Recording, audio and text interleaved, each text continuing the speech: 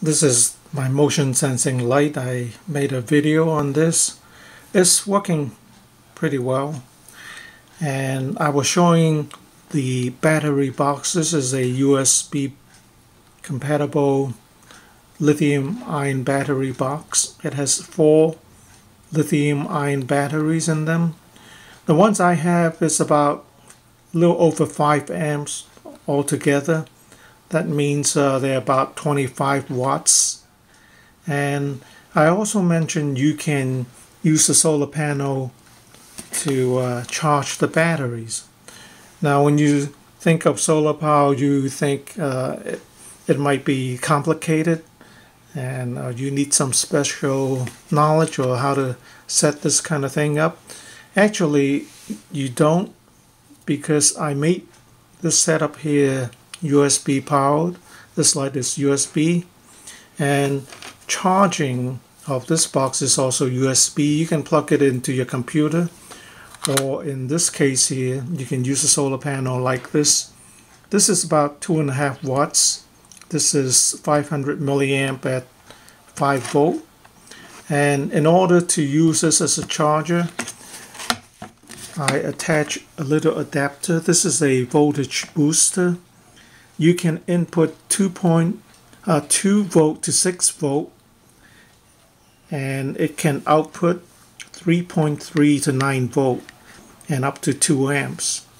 This adapter here, I bought it for around $5 from a seller on eBay, Polu from China, and by default it's pretty much about a little over 5 volt because that's the standard USB protocol.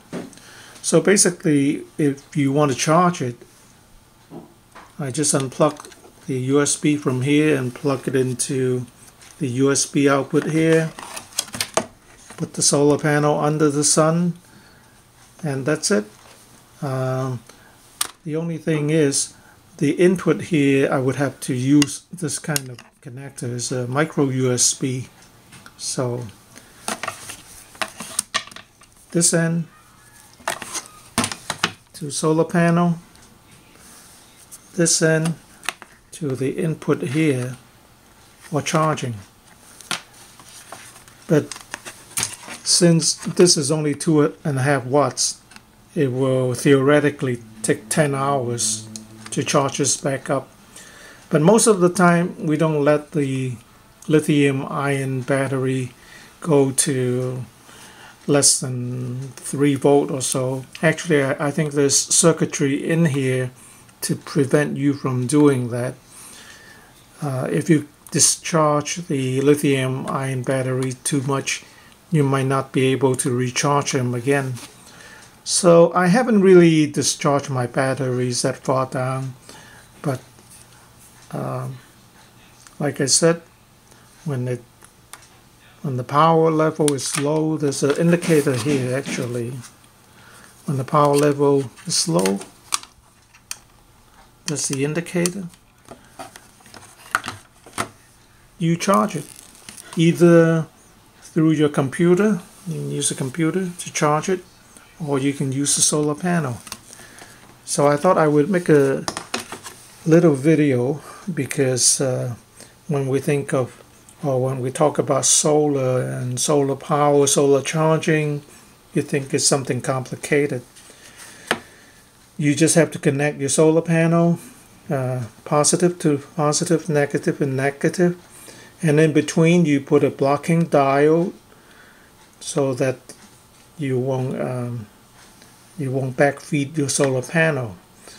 And here I also added a capacitor so that the DC would be a little smoother. But if you're just using it for lighting a light like this, there will be no problem. You can actually use this to charge a cell phone directly, or use solar panel to charge your battery, and then use this to power your USB devices. So oops. This is how it looks. This is the mini USB. There's also a 3 there's also another input here. I think it's, I'm not sure, 3.5 or 5.1 mm input. And this light here is also a flashlight. Press the switch on the side, it becomes a flashlight, and this turns off everything. Okay, I thought, to me, this is a very useful box. Put whatever kind of lithium-ion batteries in there. Put the cheap ones, and you put the expensive ones, and you can power a lot of things with it. Okay, thanks for watching.